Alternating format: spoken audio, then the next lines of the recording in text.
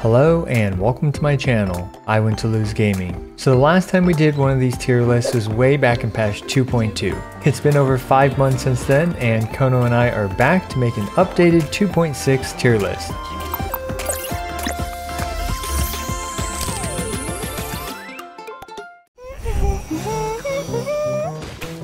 First of all, I collaborate with Kono on these tier lists, so be sure to check out her Twitch at twitch.tv/Kono. And a quick recap, this is where we left off in patch 2.2. Remember, this is a tier list, and frankly, most tier lists that are created by individuals like myself and Kono are completely subjective, and that means that it's our opinion. So if you disagree with something, that's great. Be sure to let us know down in the comments below because we do enjoy seeing different perspectives. We're starting off with a free-to-play to low spender tier list, and then I'll be wrapping up this video with a whale tier list at the end. The free-to-play to low spender tier list assumes you mostly have Constellation 0, maybe Constellation 1 or 2 for your 5-star characters. And for 4-star characters, we generally assume they have constellations because you'll probably get them eventually as you keep playing the game. And a quick update on my Discord over at discord.gg/IWTL. We're going to be hosting a huge event soon to be announced. There's going to be tons of prizes like Crunchyroll subscriptions, Hulu, Amazon, just for reacting and voting for the winners. And then there's going to be Discord Nitro for event participant winners. We also host weekly giveaways. So stay tuned for more details and pay attention to the announcements channel over at discord.gg/IWTL. And without further ado, let's hop into when Kono and I were working on this tier list together. Yep, and that's where we left off. Since then, there have been quite a few patches, quite a few characters released. And we have also decided to adjust the tier list in terms of kind of the way that we've divided the tier list to make it a bit more clear and a bit more less redundant. And the first thing we're going to do is we're actually going to merge B and C tier because, you know, once you're kind of at the bottom of the barrel, you're just at the bottom of the barrel. So we're just going to move these C tier characters into the B tier. Wait, put that Xinyan back. Oh wait, no, never mind. Oh no. Hey, we haven't gotten to adjustments to the tier yet. And Xinyan potentially getting a huge adjustment. Is it in a good way or a bad way? I guess you guys will have to see. And wait, are you recording right now? Oh yeah, I'm recording. Oh shit! We caught Kono by surprise. So here, Kono, why don't you explain the new tier called the special tier? All right.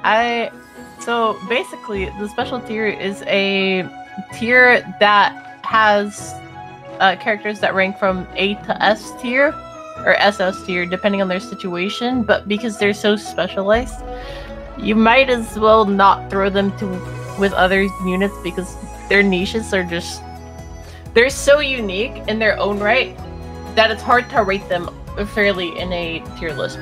And the first character we're going to move there is one of the existing characters, and we are demoting or promoting Sarah to the special tier. She is an Electro buffer and primarily just a Constellation 6. Once she hits Constellation 6 though, she is one of the best Electro buffers in the game, in particular for one of the best characters in the game, Raiden. And she's also, you know, a solid Electro buffer for other Electro damage characters like Fischl, Beidou, etc. Yeah, and the reason why you might not want to run her before C6, do keep this in mind, is because the opportunity cost of her buff is it generally ends up not being worth it. So do keep that in mind before you build up your Sarah, because you saw this tier list and you're like, oh, Sarah must be good. Right. No. Because she's situationally like SS tier. That's the current housekeeping for the tier list from the previous time we made the tier list. I guess we kind of skipped a step, but that's okay. We can go a little bit out of order. This is Kono. Kono, why don't you introduce yourself? Hey, I'm Kono. I stream on Twitch. And I do like challenge runs, etc, etc. I used to do a lot of account reviews and fix up people's accounts and stuff.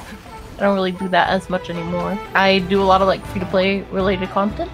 And yeah, hope you guys are having a wonderful day. Be sure to go check her out. A very entertaining content creator, if I do say so myself.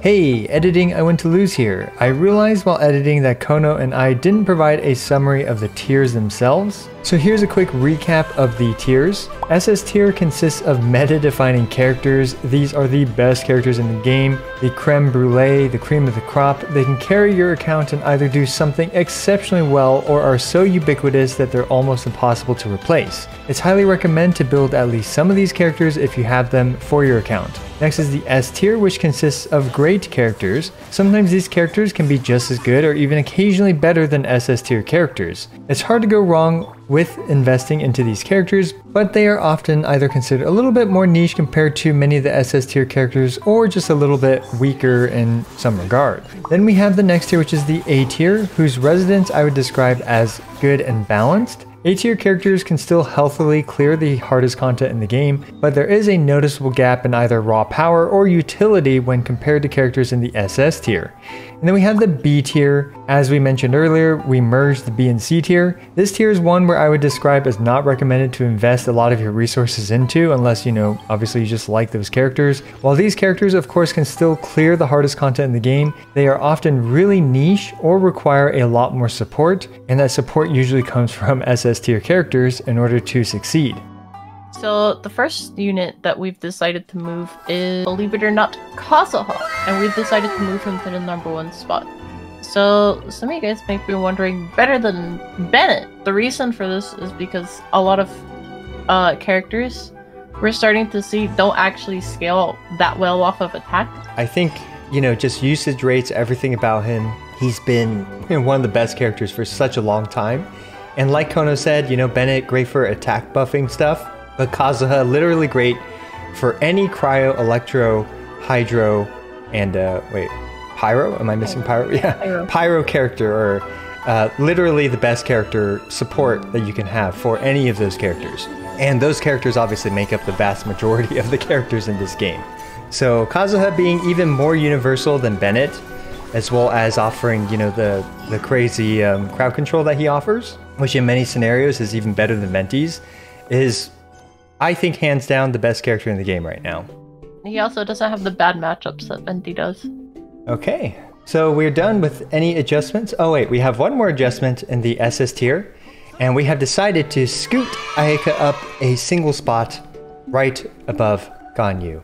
Now, not a big change, but just kind of a small change to reflect the recent player preference, usage rates, as well as, in our opinion, just how well Ayaka performs and kind of the burst damage favorability for most content where you want to nuke stuff down as quick as possible. Wait, there's one more thing. This doesn't matter as much, but Ayaka's application for cryo is easier, making it better for stuff like Hydro Heralds. So the S tier, now we're going to talk about adjustments we're making to the S tier.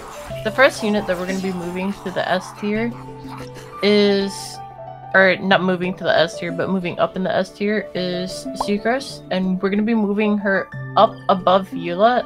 Up above Eula is because the utility that you get from Sucrose's EM sharing, plus the fact that she's one of the few animo units who also double function as a buffer, rates her better. Like, she's a lot of comps where she's really, really good. One of the primary examples is like Sukokomon, or Pokemon Trainer Sucrose, as some people might know it as, which is one of the better free-to-play comps in the game.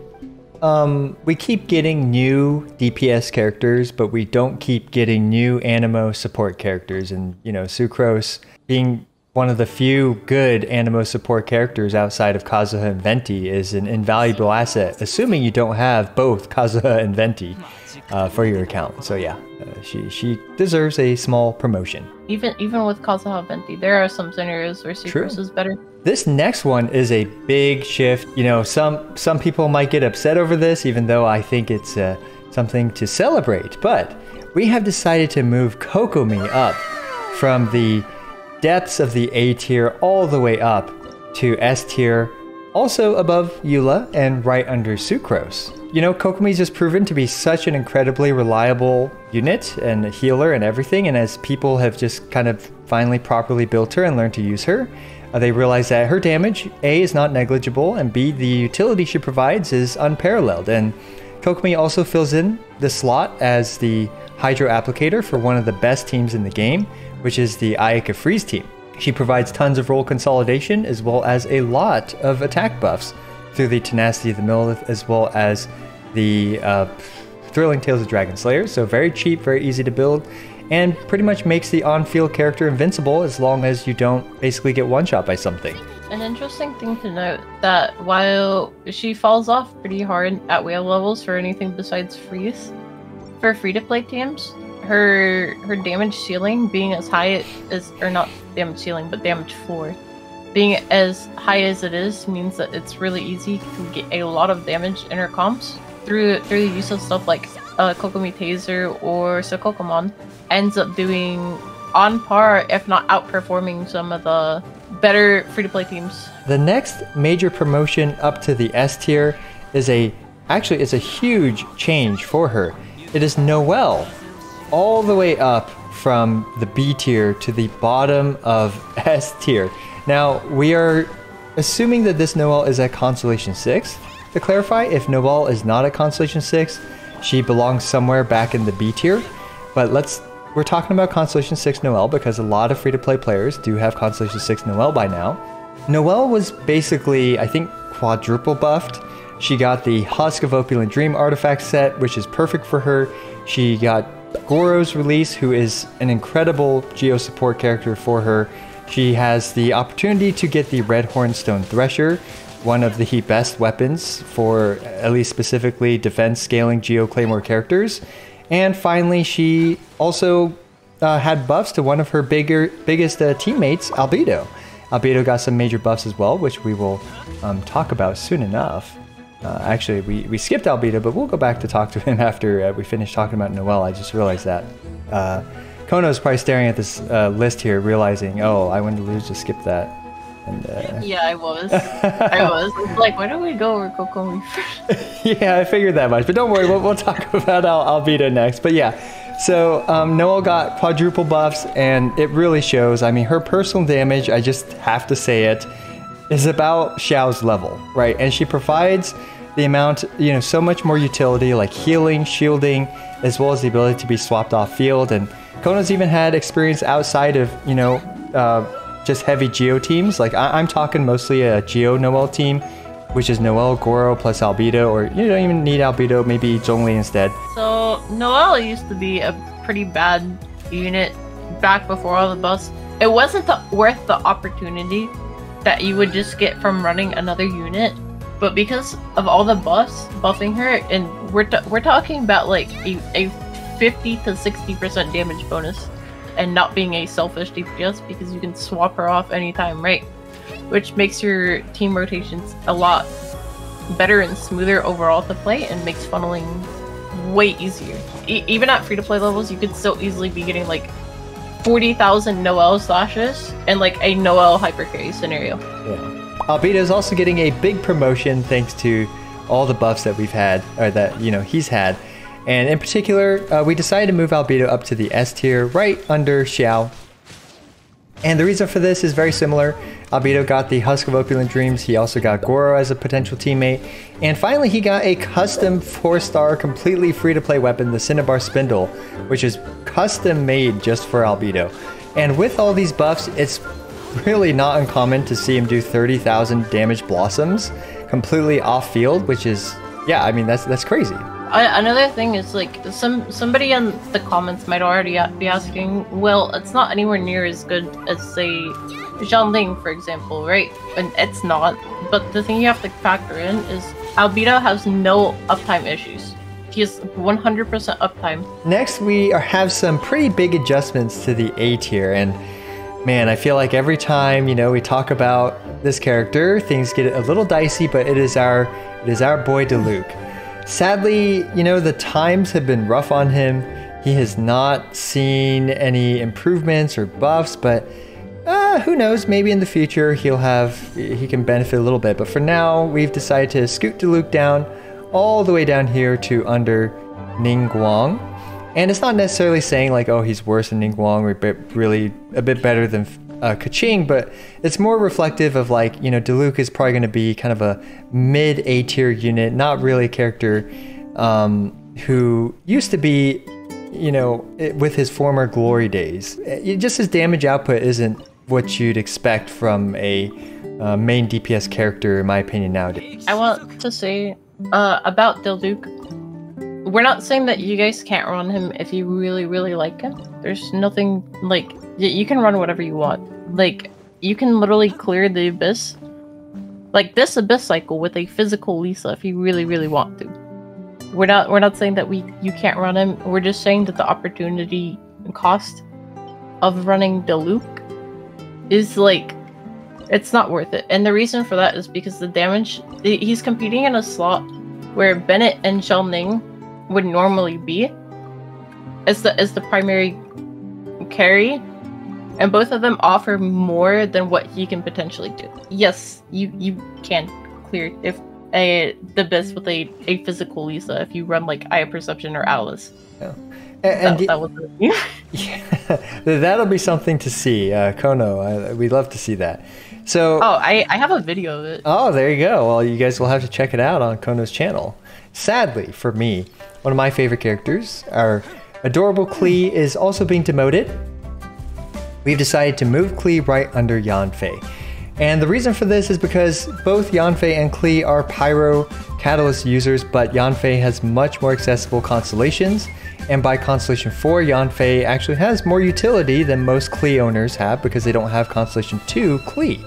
So that means that Yanfei, you can use her as a shield bot and everything like that, as well as the TDOS and Pyro applicator that you may want in your team. As a DPS character though, Klee is still like, you know, roughly... Alright, I have nothing to say to that, but I would like to talk about our next unit placement, which is Beto, and we're going to be moving her up under Jean. Well, right, under official. Under official, yeah. Under official. And the reason why that we're moving her up there is Beto is actually a situationally SS tier unit. The issue with Beto comes that her damage drop off at 3 targets becomes what? It goes from like 500% maximum outputs on each target to like 300%. And one target. So she's basically a unit that you use to stomp one particular matchup. And in the past couple of bits, she's actually been really, really good. Anytime there's like a double Electro Rift Hound, yeah, she's really, really good into that particular matchup. But on any other types of matchups that don't involve 2 targets, it's strongly recommended to not use Beto if there's more than 3 targets, or if there's only 1 target. After talking about Beto, she almost feels like she belongs in the special tier, but you know, she's still a little bit more general usage than the characters that are going to go into the special tier, right? But yeah, I mean, she's close to it. She's close to it with how she plays. We have finished. Oh, okay. We have one more adjustment, and this adjustment is Kono's idea. So why don't you kick this one off? Okay, we're gonna move Kaya to the bottom of A tier.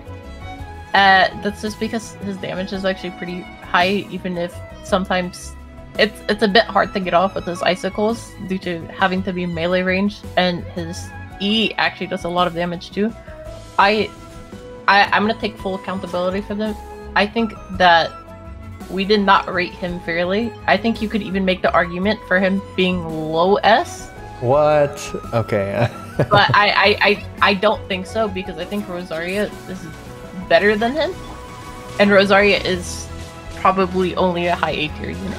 Okay, those are some lofty claims. I don't think he's low S, but there could be an argument made for it due to his energy regeneration. Next we have oh dear, this is gonna be bad. Okay, so the first one is another one of Kono's ideas, and I'm gonna let her take this one away too. Okay. Hear me out, guys. Lisa's damage is actually, like, on her ultimate, is not actually bad, but the primary reasons that you don't run her is because she's, like, very, very energy greedy. But Raiden and being a thing makes Lisa a bit better than she used to be. She's not good. She's still bad. Let me just point that out. But her utility as a buffer for Eula and Raiden, as well as her not terrible personal damage output, I think that makes her at least better than Chi-Chi. Wow, really really bold claim there. Better than Chi-Chi. Oh my gosh. I know. Don't cancel me on Twitter, please. Don't start rating up the Twit longers. I'm sorry, guys. Oh my gosh, I think you It just... has to be said. I think we just lost like 1 million subscribers saying that. And we have another major promotion. This one is sure to shake the entire meta. I expect all of you to triple crown this character, to level 90 her, you know, do everything that you need. We are moving Amber out of the Amber tier and putting her right above Aloy. No, what's gonna happen to the Amber tier now? Oh, it's empty for now. No. It's empty, but someone will find a home, and it's soon enough. We'll just have to see who it is. But obviously, I was joking. Please do not build your Amber unless you know what you're doing. But Amber, you know, funnily enough, a lot of free-to-play players now have the elegy for the end. The elegy has been rerun again, along with the previous time with the Staff of Homa. And Amber, as a character, is a solid elegy applicator for many characters, right? You can double vape with Xingqiu. You can use it to buff Hu Tao.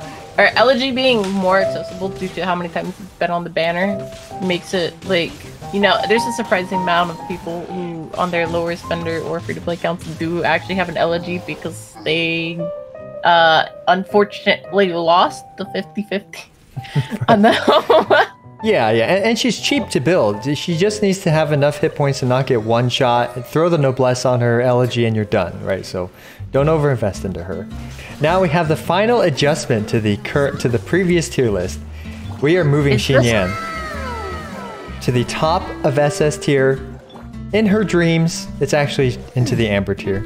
Oh no! The tradition lives on.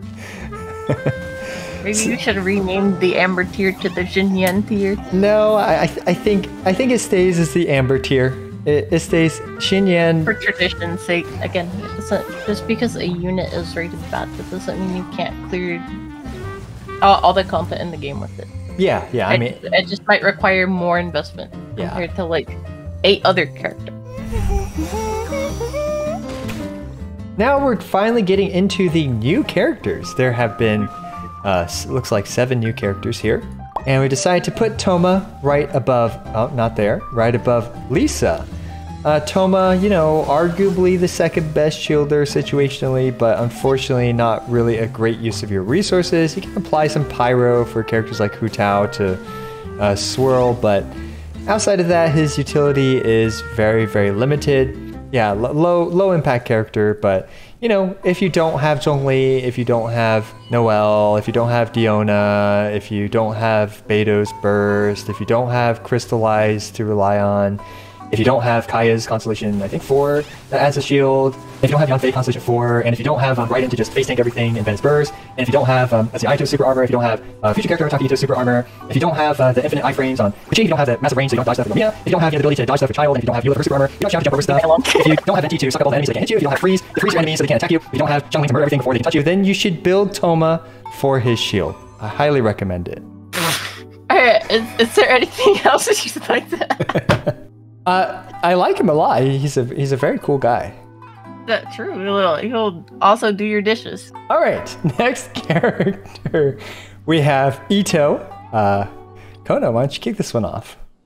Okay, so we're moving Ito into the top of S tier, right under Child. And the reason why he's under Child is because Child is Hydro and he has one of the best comps in the game, International. Ito has pretty high damage. It's good, yeah. His team comps aren't like terrible. He has surprising amount of like team flexibility, even considering the fact that he requires he almost requires a secondary Geo in the form of either like what, Albedo, Goro. He does have the issue of being Geo, so the ceiling for him is lower than what it could be.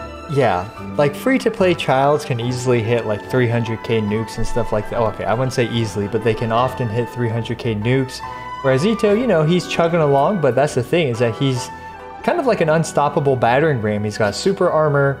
Every hit he does is fast, impactful, and powerful. And if you pair him up with his Geo buddies, you have a very satisfying, very resilient, and very easy to use team, right? You just, like, I feel like Ito's design is on point. He's balanced, but feels really good, and he's actually, you know, very powerful. Even though the A tier is quote unquote the balanced tier, like I feel like for a 5-star exclusive character or limited character like Ito, being in the S tier is really reflective of where we like to see these types of characters. So yeah, that's kind of my 2 cents on him. All right, and so for the next character, drum roll please. Goro! Woohoo! And he'll be going in the special tier.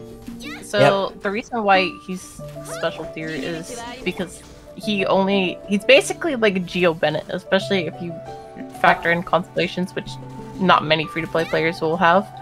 But if you do factor in that, he becomes like the equivalent of a Geo Bennett, exclusively for defense Geo characters. AKA Ito, like, Noelle, Albedo, just those 3. Yeah. He has the highest amount of damage offered. It's about 50% a damage bonus to all 3 of those characters, which would put him in SS tier. But because he's literally unusable and completely garbage outside of that, yeah, he's going into the special tier. Next character we have is Shenhe. Shenhe, we're putting her right under Goro, I guess. Now this is kind of difficult to say like who's better. They're both SS tier at what they do. Shenhe in particular, once you have the Ayaka Kokomi plus either Venti or Kazuha, preferably Kazuha, then she is literally one of the best team in the game, arguably the best team in the game, the Ayaka Freeze team. But with that being said, outside of specifically buffing Ayaka, Shenhe's role for buffing Ganyu isn't as impactful. And, you know, outside of Ganyu, then you are left with characters like Rosaria and Kaya, who, while it's a nice buff for them, it's far from, you know, the kind of meta-defining traits that she has with Ayaka. Next we have, so the next character is Yunjin, and we have decided to put her at the bottom of the special tier. Sadly, Yunjin does not quite offer as radical a buffs as these characters above her. And in my opinion, you know, let's say she's kind of with some teammates that do, you know, use her well. I would put her somewhere in A tier for that situation. Now, if you have Constellation 6 Yunjin, and if you have a pretty stacked Yoimiya, then she can be bumped up significantly, probably somewhere in the S tier for that specific, that one specific use case. However, outside of that, you know, while the buff is nice, and she raises kind of the floor for normal attack characters, like for example Razor, or I don't know, the people that official, right? Ayato, right? You know, she can buff those characters, but at the same time the opportunity cost is big. You have many other characters that just, you know, do a lot more damage that you can choose to run instead, like Xingqiu. You could just pair Yomi up with Xingqiu instead of Yunjin, and you probably end up doing a lot more damage. She also does require a lot of a surprising amount of investment because she's defense scaling. So she prefers to be level 90, and then you want a lot of ER and defense percentage subs. So next we have Yae Miko. Now Yae Miko is a mixed bag, and we decided to put her at the top of A tier. Now Yae Miko is a character with many issues. In particular, she has to spend 17 years on the field throwing down all her turrets all the time. But at the same time, you know, the damage she does is reasonable, and most free-to-plays have the Witsys, so they can get off some pretty solid nukes, or, you know, Yae Miko's bursts off, which do a good amount of damage. But again, the field time, in combination with the fact that, you know, just the field time really hurt her viability and kind of lower her tier placement. There is something that I want to point out on why she's rated higher than like Fischl or Beto. It's because her overall ceiling, due to the way that her talents scale, is actually higher, especially if you factor in the fact that she also gets like damage bonus off of like her EM, even though not that much. It can end up making a difference depending on the comp that she's being run in, especially when you pair it with like Electrocharge. Say if you were to run her with like Sucrose, for example. The Sucrose is a good example. It does give her an edge over say like Fischl or Beta, her overall ceiling, but the fact that she has a very, very long field time means that she's not as good as she could be. Last new character. We're gonna be putting Ayato in S tier directly above Ito. And the reason for that is because Ayato has He's a pretty good character. He's Hydro. He has high base damage, which benefits him a lot. He has consistent rotations, and even though the ceiling for his the damage potential isn't as high as say like a international child teams, his team comp flexibility due to his high damage means that he has a lot of case scenarios where he ends up being like very, very strong. Yeah, he's such a flexible, well-rounded Hydro unit with good much higher personal damage, like raw Hydro damage than Child. Great Hydro application, but not as great as Child's, right? Great for Electro Charge teams, but you know, Electro Charge isn't necessarily the most meta of teams, but it's still good. He's great as an individual main DPS, like Hyper Carry style, but at the same time, just slightly worse than other Hyper Carries, like Raiden and even Xiao, arguably. And finally, he's also good for international, but also just slightly worse for international than Child is. So as you can see, you know, he's definitely feeling like currently the jack of all trades, Hydro DPS character, while at the same time being good or even great at all those roles, not necessarily being the best at those roles. So that's why, you know, Ayato is just shy of potentially breaking into the SS tier. You know, he's at the top of the S tier for that reason, just because he's not quite the best at anything, but he's great at everything. And that is, in my opinion, you know, I think that means that he was designed very well because of that, because of all those traits. So, yeah. Ooh, that's it, right? Yeah, that's it. That's it.